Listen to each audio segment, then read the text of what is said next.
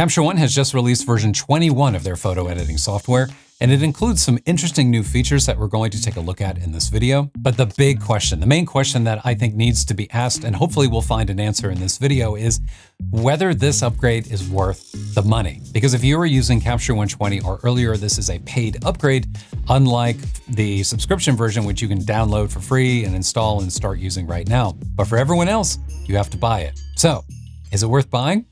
Let's find out.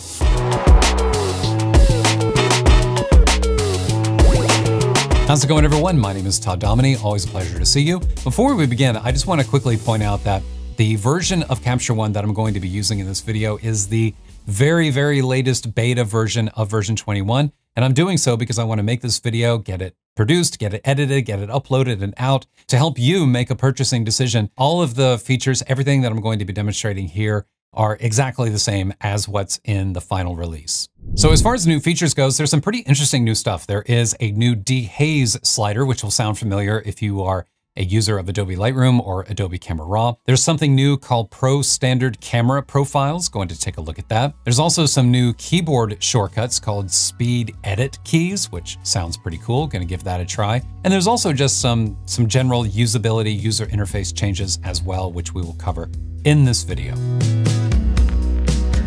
So let's begin with this image here. This is shot in the Dolomites region of northern Italy, up in the mountains. And as you can see, I mean, there's a fair amount of just atmospheric haze kind of hanging around in the background behind this building here. In order to help remove some of that haze, what I'm going to do is just push Dehaze over here to the right. It's targeting a very specific range of tonal values in the image, unlike contrast, which just kind of parts the ocean. It just pushes everything from the midtones out towards white and black in a linear way, in a very even way. Dehaze, on the other hand, targets the midtones and the shadows and pushes just that region down, but it does so while preserving your blacks and preserving your highlights and your whites. So by adding a little bit of positive dehaze, we are bringing some extra clarity into the background back here. And in case you didn't know, one of the ways that you can also use Dehaze is to use Dehaze in the negative. And to be honest, I mean, when I used Adobe Lightroom and Camera Raw more, I found myself using negative Dehaze quite a lot because instead of bringing those shadows and midtones down towards black, it actually lifts those values and pushes them further up. They have something here called shadow tone. And this is kind of like an intelligent way for Capture One to target a specific region of the image based on its color value. So it's already automatically guessed that this kind of like light slate blue color, which is what you see back here in the peaks, that's pretty accurate. You don't have to keep auto. You can actually do your own thing here, and you can do so by clicking this eyedropper here. And what Capture One recommends doing is picking a dark, shadowy region of the image where you're seeing the most haze, the most atmospheric haze. So I'm going to come over here to the far left into this kind of like pocket back here in the mountains. It's actually adjusting the color temperature a little bit. It's injecting a little bit of warmth, a little bit of color. It's a subtle difference, but see, this is auto here, and it just looks a little bit bluer. Whereas with this, I think the results look a little more natural and a little more like what I was expecting it to do. Now, if you are familiar with the Dehaze tool in Lightroom and Camera Raw, you may have noticed something when I pushed that Dehaze slider into the positive. So if you didn't notice, let me point it out to you. You see the foreground here and how it's starting to get kind of muddy and kind of splotchy, and there's some saturation, and it just doesn't look particularly good. I mean, what's behind the building is looking better, but what's in the foreground really does not. And let me just push it back and forth. It's affecting areas of the image which really doesn't need help. And let me switch over to Lightroom so that you can see the difference. So here we are in Lightroom, same exact raw image. And let me increase Dehaze here and watch what happens here. You see how it's targeting just this area behind the building and the sky behind it. It is almost as if it's using some kind of luminosity mask behind the scene in order to bring down the luminosity of that particular area. And it's doing it without affecting the foreground, as opposed to Capture One, which it just doesn't quite look as nice, I think. Quick tip though, if you are someone who has been using negative Dehaze in Lightroom in order to lift those shadow values like I talked about before, and you want to do so without increasing saturation or without affecting saturation, an easy way to do that in Capture One is to not use this new Dehaze tool, but rather let me just draw a radial mask on top of the image here. I'm just going to bring out inject a little bit of light here into the center of the image. And instead of using dehaze, what I'm going to use is something that is actually unique to Capture One, and that is the Luma curve. This is a tone curve that does not affect saturation. And the results look natural. The colors do not shift. Let me just turn that on and off so you can see.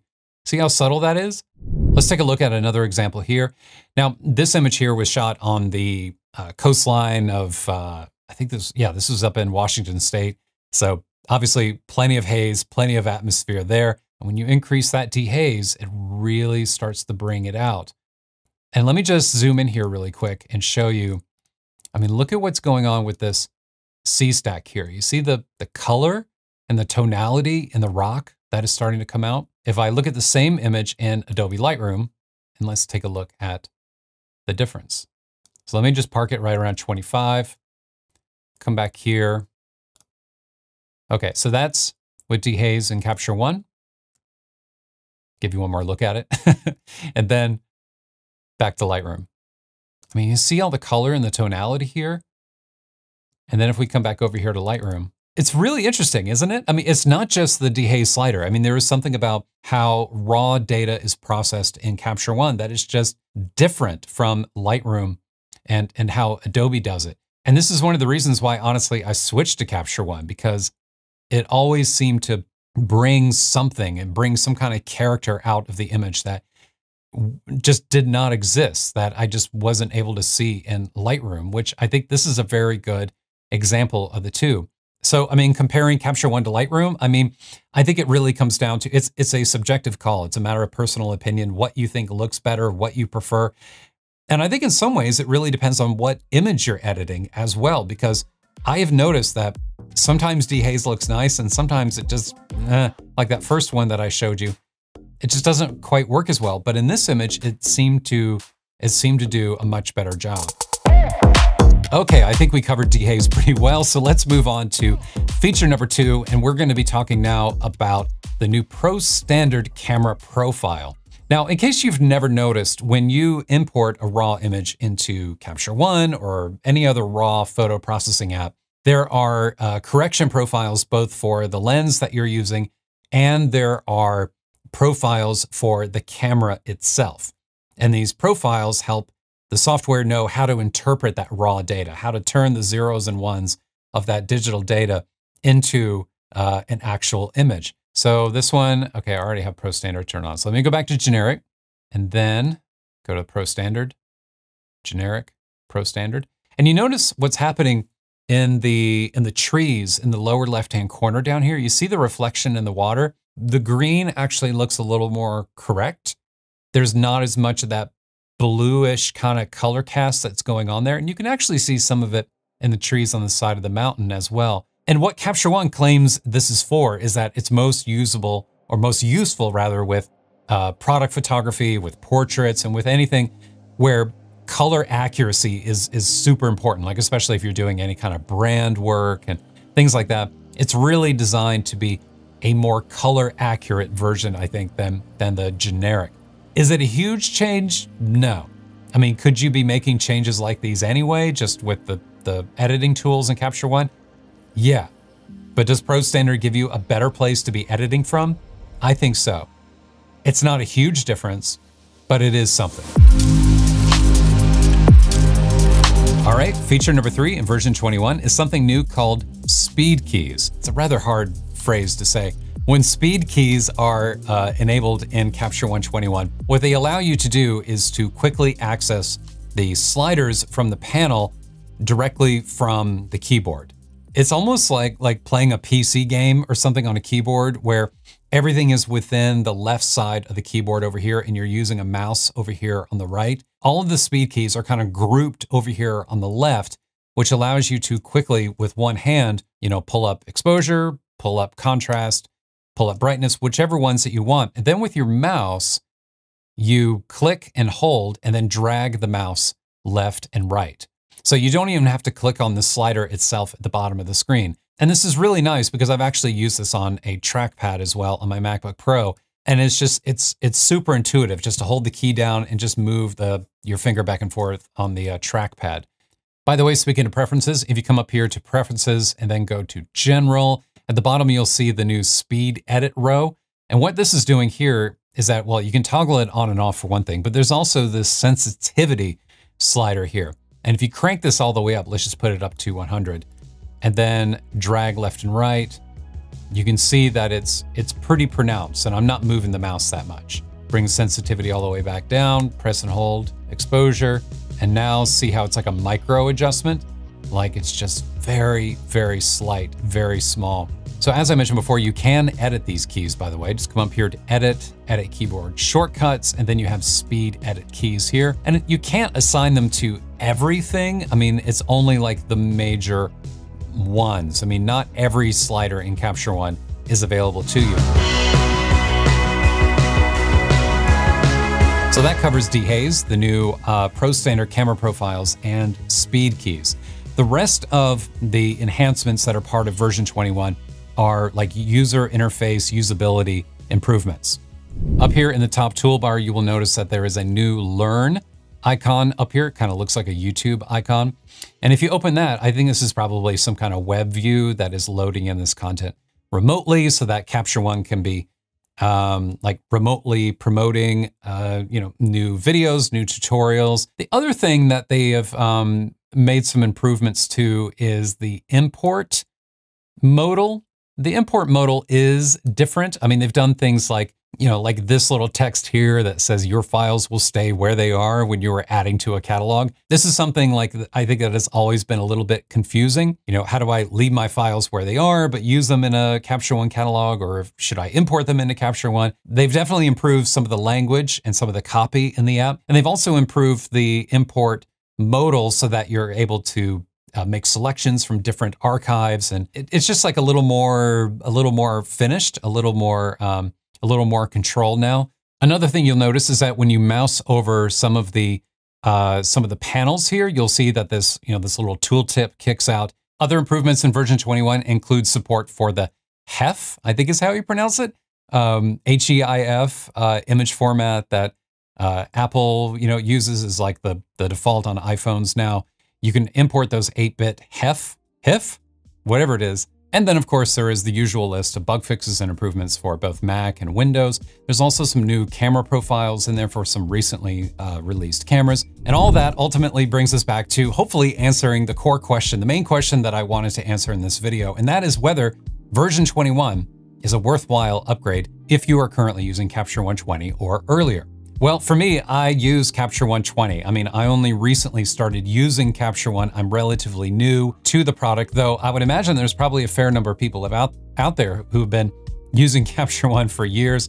Maybe you've skipped a few versions. So by upgrading to 21, you're not only getting the new features in 21, but everything that came in between as well. If you are currently using 20, like I am, I think it really depends on how much value you see in there being the new Dehaze slider, if that is something of interest to you, if that is something you see using a lot in your type of photography, because it is a contrast tool at the end of the day, and there are other ways of achieving contrast. And then there's the Pro Standard camera profiles. And I mean, I don't know, maybe it's a placebo effect, but it seemed like every time I switched from generic to Pro Standard, no matter which image I threw at it, there was just something about it which always seemed to look better. And this is, by the way, on top of a raw processing engine that, for me at least, has always been superior in Capture One compared to Adobe Camera Raw and Lightroom. And then the third feature, speed keys. I'm telling you, once I started using it and once I started getting comfortable, there's a fluidity to it and there's a motion to it and there's a rhythm to it that just feels